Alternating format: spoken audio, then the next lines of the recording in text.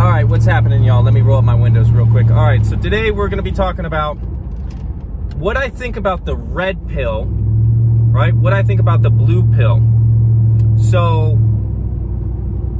in my personal experience, this red pill, right? This is the dogma, right? And I get it because I was there and I was young, right? And this is for young guys, is to, hey, sleep with as many girls as you want, stack your money up, and realize how shitty women can be. Hey man, that's cool. That's cool. And usually younger women are, and that's fine. And usually young men are too, right? But to categorically put a group, a gender of people, right? So let's say half the population, you know, the numbers are whatever it is. Half the population, half? Dude, you're putting half the population into this bucket of everything that you're defining. Sad. So what I think these guys that are red-pilled, that are now red-pilled, the reason that they are red-pilled now is because they were blue-pilled.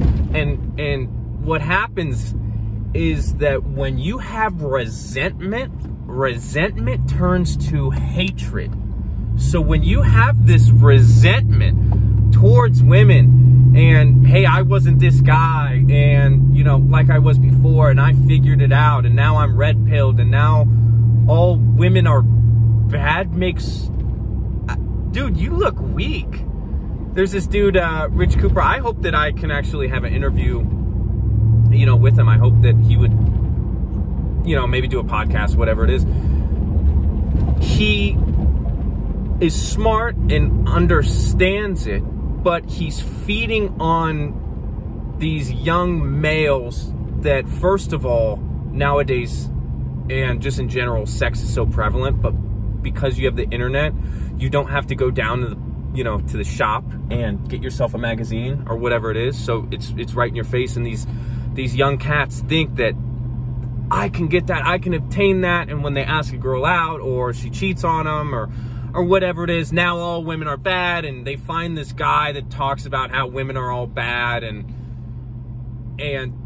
that's kind of the stigma that's put out, where he'll even say that I was in the situation where I was dumb, I got married, she screwed somebody, or something happened to the dude, I don't know, dude. Whatever happened to the poor fella, that now he just wants to sleep with women, and he talks about being alpha and all this silliness, right? To me, you can have good points, right? But for me, I think that when you go from blue to red, it's hatred.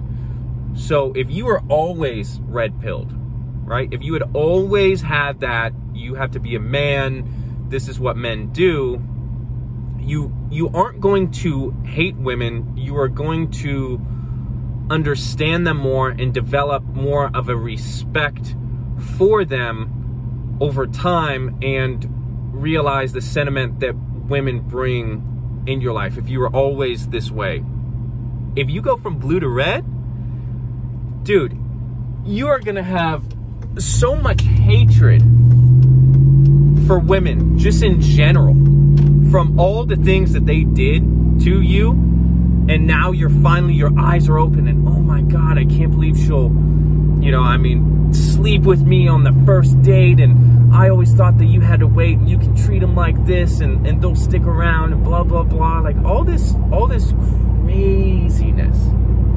craziness, and it's not wrong. I'm not saying that it's wrong, it's that it's applied in a way that is fixated on the temperament of hatred, right? So that, sorry for that long pause. The temperament of hatred, right? So there's a thin line, a thin string that he's now balancing between hatred and realizing what's right. And hey, dude, you have great points, right? Some of the stuff I agree with, that as a young man, yeah, you should focus on your career and not let females get in your way. But to me, it sounds silly when you say females, or you say women. Don't let women get in your way, blah, blah, blah. Don't let people get in your way, dude. That's what it is. Hey, man, I'm not going to let people get in my way. I'm going to do my own thing, and I'm going to hustle hard, and I'm going to work, and I'm going to go to school, or I'm going to find a trade, or I'm going to find a hustle, or I'm going to be a good speaker, or I'm going to learn from experience. Whatever the case is, I'm going to work on cars, and nobody's going to stop me, not even my family. But since it's caveated to women, right? Like, hey, instead of don't let anybody stop you, hey, don't let women stop you. Hey, don't get in the relationship because women are bad, right? Hey, man, why don't you have enough sense to understand that women can be good, women can be bad, men can be good, men can be bad. Some people that are good for some people can be bad for others, and other people that are bad for others can be good. It just is so blanketed in, like I said, this bucket, this arena of all. And all is silly, and all is ignorant, and all is categorically inclined to appeal to everything. So when you say all, you can't be wrong. And it's weak. It's a weak argument, in my opinion. If you say all women, it's weak. And she's, you know, she's doing this and all women do this. It's weak, bruh. Come up with something good, dude. Come up with something better.